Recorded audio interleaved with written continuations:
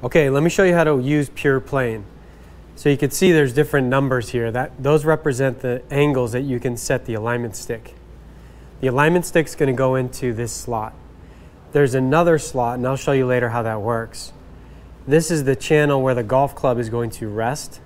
And you can see these slots. That's where golf tees will go in and stabilize Pure Plane if you're using it outside. To use Pure Plane, you're going to use one of your golf clubs, and you're going to insert the hosel into that channel. You're going to rest it on the ground, and then you're going to take an alignment stick. You're going to insert in this slot, and now you're ready to roll.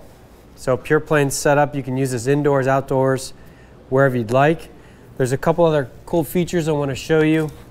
You can take a second alignment stick, insert into this slot, and now you have a corridor, and this corridor can be adjusted. There's a third slot for another alignment stick, which you can use for alignment. Okay, so there's a lot of cool ways you can use Pure Plane. So many different drills. So this is how you set up, and this is how you get started.